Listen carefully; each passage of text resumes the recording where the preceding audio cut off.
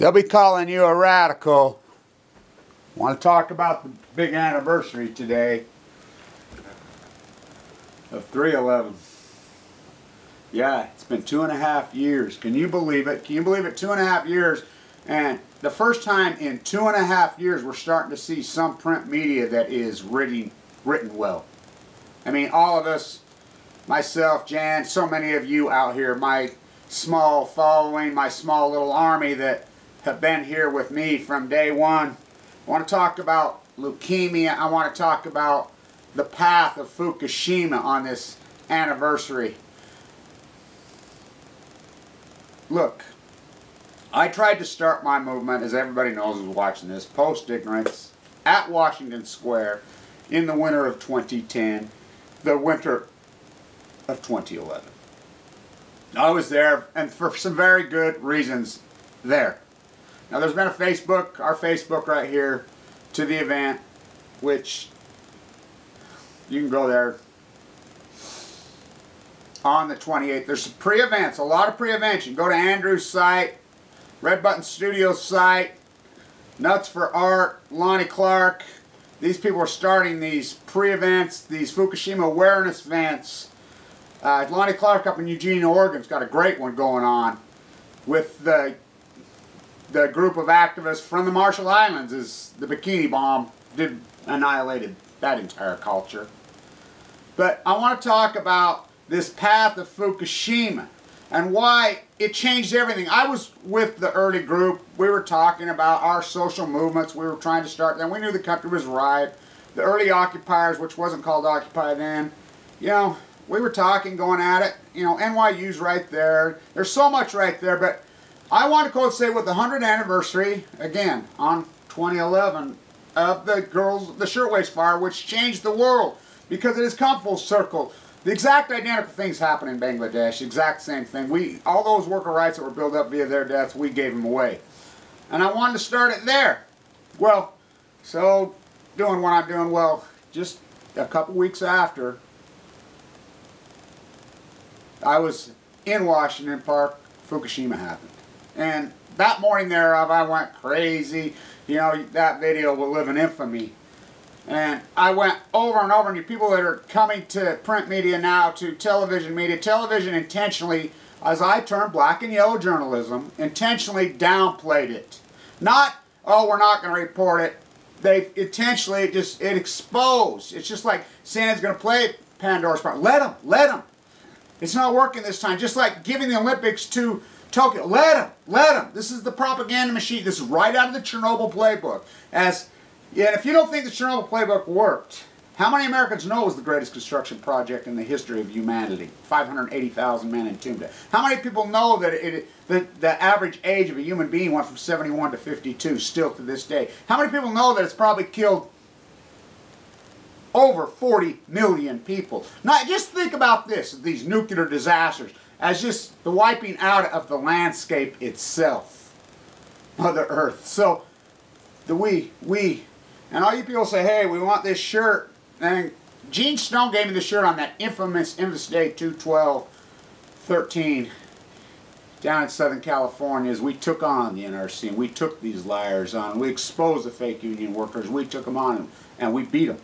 A bunch of grassrooters. Now, if you're going to remake, talk to Gene. Go to his Facebook. This is his baby. This was a gift to me. This is going into a museum one day, for real. But my shirts are made in Manhattan. If you're going to make anything, have them made by people that don't exploit labor. You know, there's plenty of great shops still in Italy. There's plenty all over Europe. There's plenty of places in Manhattan. Don't use slaves to make your stuff. My stuff, oh no. Zazzle, you can go to them. They're in Manhattan. They use Manhattan garment. They're still a teeny boutique grassroots garment district there. But as it went along, I was ranting and raving. I was involved with the Occupy thing, as you know, trying to move it forward. And October 13th, it was about 2 years ago today, I started having a few tickles in my stomach. Boom! I thought I had food poisoning. And by the way, I want people to understand, as I climbed up those rocks and mountains and did that footage, and I call it the first 9/11, the Mountain Meadow Massacre happened on this day, you know, all those years ago in 1850. And I am the one who termed it the second 9/11. I termed it the second 9/11 the day after the second 9/11. But anyway, I started ranting and raving about, you know, you watch my videos, go back, how many people this is going to give leukemia. You know, I taught this subject matter for years. I ranted and raved about it for years. You know, I was a derivative arbitrage specialist. I was a finance guy. You know, I was so much more than that. I was a socioeconomist doing a lot of things. I went to the emergency room, and I'll never forget, he says, Kevin, I think there's an elevated flight count. I had to call an ambulance in the middle of the night. It got so intense I started puking. It was bowel movement that was coming out of me, and they panicked. They thought my appendix had ruptured. I never had pain like this, and I'm a tough guy. Yeah, I've had a broken back and severed tongue as I've fallen, you know, 3 stories. That's a whole other thing about the exploitation of labor. I want people to understand, if you get sick and you're diagnosed with leukemia, now they tell you leukemia, that's a horrific, horrific day. They tell you have cancer, that's a horrific, ugly day. But if they use the word acute, and they say you have acute, let me tell you, oh fuck, are you in for the fucking fight from fucking hell. I have acute. One of the most radical, hardcore forms of leukemia a human can have. I have acute Juvenile OS AML leukemia. The survival rate of what I have is extremely low. And to think people, and people, this fight of mine, on this vlog of mine, started out, you know, as far as Fukushima goes, the morning they're up, going crazy. I mean, how many videos have I done about Fukushima? Nobody listening, nobody watched except our small army, we all know. When I went in the hospital, finally, misdiagnosed by 12 people, I was so, I don't know how I was alive. I was losing 6, 7, 8 pounds a day. I never had pain like this, ever. Never had pain. I was passing out from the pain. I'd pretty well given up. One doctor finally, I got a miracle diagnosis. I diagnosed myself. I found a YouTube video from a doctor at Cedars-Sinai in New York, 14 views on it, talking about the pathologist went into it wrong. I mean, it was a nightmare. I want people to understand what I went through. I mean, yeah, I'm doing videos. There's some videos from my hospital rooms, but those are the days that I'm feeling good enough to even get out.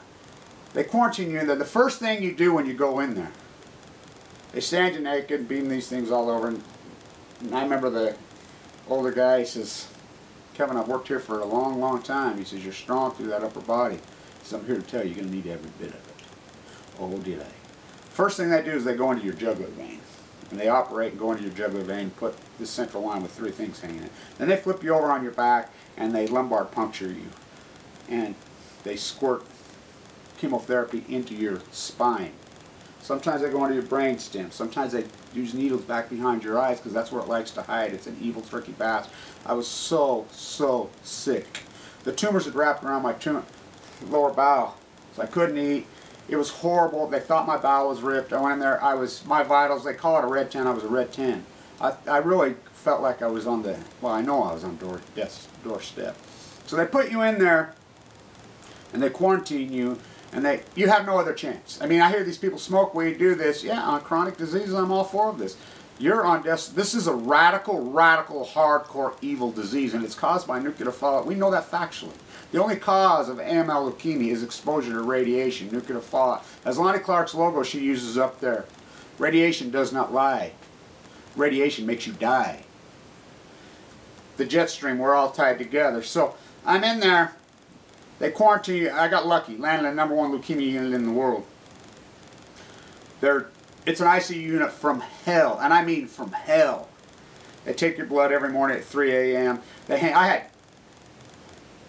24 things hanging on, 26 things hanging on my tree at once. They arrow you, M squared, it's the hardest, more hardcore fucking chemo a human being could possibly fucking have.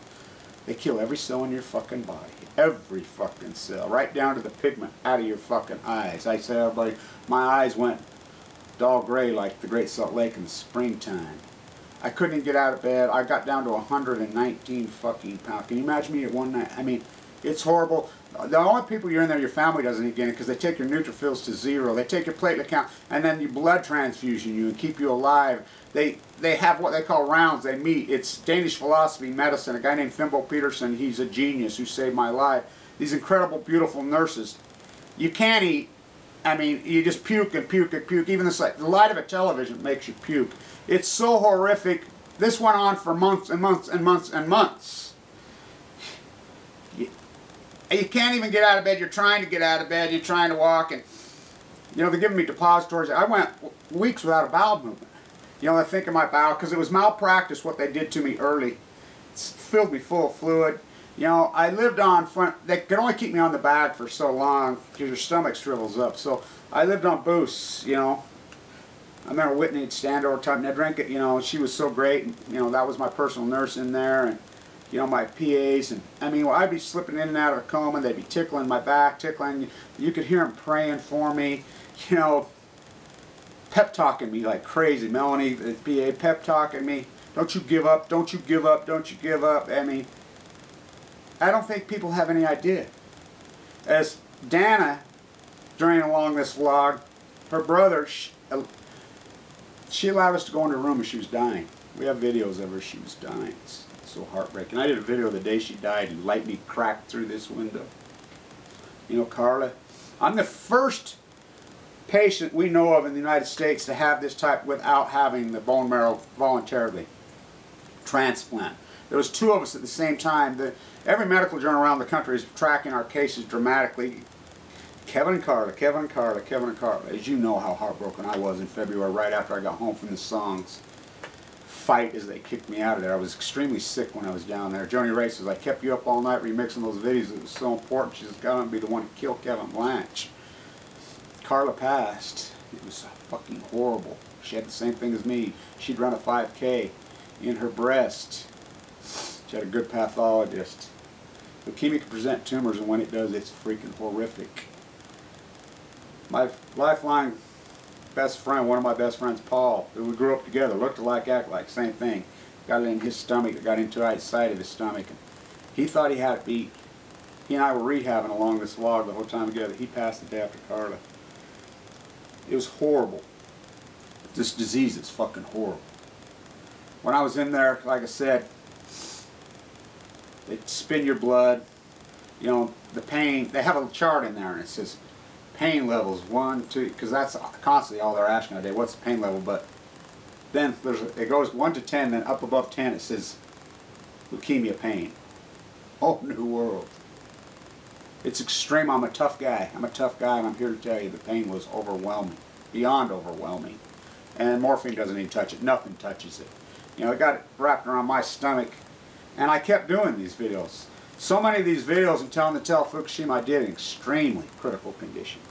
You know, a lot of doctors disagreeing with me. You know, the team, they meet, you know, and they argue. I have 7 doctors. I have 12 PAs. I have a whole group of nurses. When they meet at rounds, the nurses don't even outright the doctor. Doctors have just as much say as him, and they get it right. Yet, so many still pass in there. It's a horrific, evil fucking battle. My movement post-ignorance was about social equality, about tariffs, about usury laws, Hamiltonian idealism, the things that made this America so powerful, and it still is, but 311 trumped everything. I've always been a hardcore environmentalist. As we've been tagged the soft tree hugger, oh fuck, I ain't soft. Trust me, I am not fucking soft. As I say, you think I was born with these scars across my face? It took years living in this violent place. This is a rough fucking town that I live in. A rough fucking beautiful, incredible, rich, fucking amazing place it was. As GM goes, America goes. Well, we know where GM went. America's fucking been wiped out via simple fucking logical, philosophical tools that we use. And you want to talk hyperbole, you want to get all in this spin, you don't want to talk about those basic fundamental things that work. How do you freaking buy goods, even in the nice shops in Manhattan, how do you buy goods that you have blood on your body? The shirtwaist girl fires are happening in Bangladesh right now. They're American fact. They're the same thing as 1911. The shirtwaist girl they get. But here's the difference: is we become this reactionary society. When we reacted after those people jumped to their death at 9/11, which is just feet away from 1911, as then we get 311, as I went into the hospital, 11, 11, 11, 3 11s. In 1911, we had a social conscience and we reacted in a healthy way. Those girls that were marching, we did because we had morale and we had spiritual leaders who understood logic and understood righteousness in a real way, which we've always had in this country. We've always had those people, the Harriet Beecher Stowes, the Martin Luther Kings, we always had them, the John Kennedys. We always had those people. Not now. You guys get all venomous and go out and astroturf out and get fooled, and you don't fight in a righteous way. When the people jumped to their death at 9/11, everybody knows what we did. We're going to trace the money. I was a derivative trader at the time. T+1. We knew where the money went. Too big to jail. We know where the money, and you still don't freaking care. We reacted in a positive way after 1911, the Shirtwaist Fire, and we created all these rights and stripped away the power from these evil fucking bastards that had them locked in there. Gave us minimum wage, gave us weekends, gave us so much, those girls' deaths. What did the deaths of those beautiful people that were murdered on 9/11 give us? The Bush Doctrine, the Cheney Doctrine, which still exists. And by the way, Barack Obama really is Dick Cheney's cousin. They're 8th cousins. My walk at Washington Square is going to be so much more than... It's going to be the week, the jet stream. It's going to be Fukushima awareness. As these events on the 14th, Lonnie Clark, radiation does not lie, it makes you die. They can propaganda all they fucking want, the IA. It's not going to work this time because we have the YouTube. And if you can't make it, that's okay. I'll have my camera. My little camera that's done all this heavy lifting. My, $159 freaking little Sony. I don't buy exploited goods from slaves in China. It's immoral. I don't participate in the exploitation, usury, usury, buy here, pay here. It's immoral. I don't participate in banks robbing. I don't participate in Wall Street cheaters. Algorithm. I was a Wall Street guy, but I was an honest Wall Street guy, which there were millions of those guys. We're gone. We got replaced just like everything else. I don't participate in any of that. What's that old bumper sticker you used to pay? Hungry, eat your foreign car. We need tariffs. We need to do business with people like Italy and France and, all Scandinavia, Norway, Sweden, Denmark, all of them. Germany, we need to do business with them. Canada, our brothers, our partners. People who don't cheat and exploit labor. People do it with each other. Now, they're doing it too. The Western Europeans, they wonder why their economy's gone to shit. They're doing it too. Because you sent your jobs to China. And let's take the economic factor out of it. It's immoral. You're immoral. That's what this is about. This is a righteous walk. This is a righteous movement. We don't have no church leader stand up. By the way, Megan Rice is going to be sentenced, I believe, tomorrow. They're going to give her life for a simple anti-nuclear act, peaceful activism. Her and Greg, the two men and her. They're going to, and Michael, this is a sad commentary on America. Stay with me. Stay untuned. We can do this. All great movements were started with a very few people. Stay untuned.